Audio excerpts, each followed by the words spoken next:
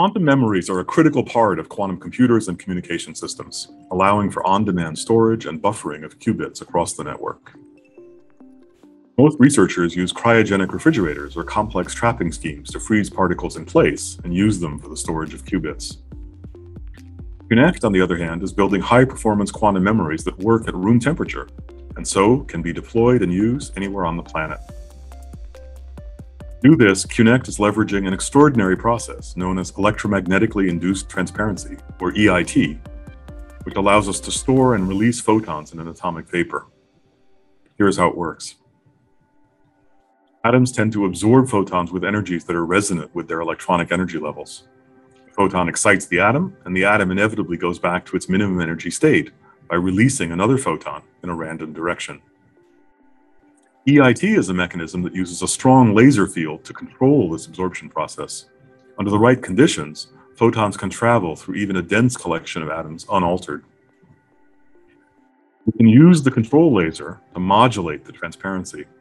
If we quickly switch the control laser off while a photon is in the atomic gas, the photon is stored until we turn the control laser back on.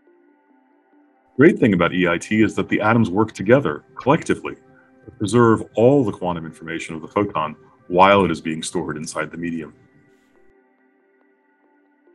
The process of storing qubits using EIT can happen at low temperatures, where the atoms are frozen in place, or in vapor cells filled with warm atoms moving at very high velocities in random directions.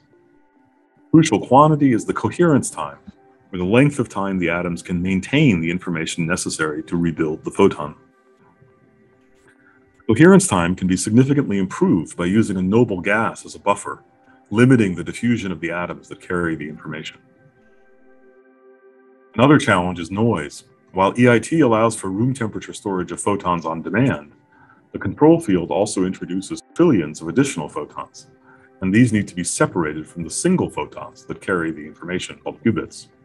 QNECT's quantum memories combine a proprietary technique to minimize the atomic noise with a very powerful and efficient filtering system to eliminate the vast majority of the unwanted control photons, resulting in a very high probability of qubit retrieval. This process allows us to start with millions of noise photons for every qubit and pass only one noise photon for tens of qubits. Here's another great thing about our quantum memories. They not only store single photons long enough for transactions in quantum networks, but they can even preserve the polarization of each photon, even when this polarization is random or entangled with that of other photons. Any arbitrary polarization state of a photon is a superposition of horizontal and vertical polarization. We use an optical trick to convert this superposition into a spatial superposition without damaging it. The quantum memory can easily store this spatial superposition using a dual rail configuration, after which we convert the photons back to their original state. QNECT has brought years of research and engineering together to not only realize a state-of-the-art room temperature quantum memory, but we've also designed it for plug-and-play use in any environment with long-term stability, becoming the foundation for future quantum communication networks.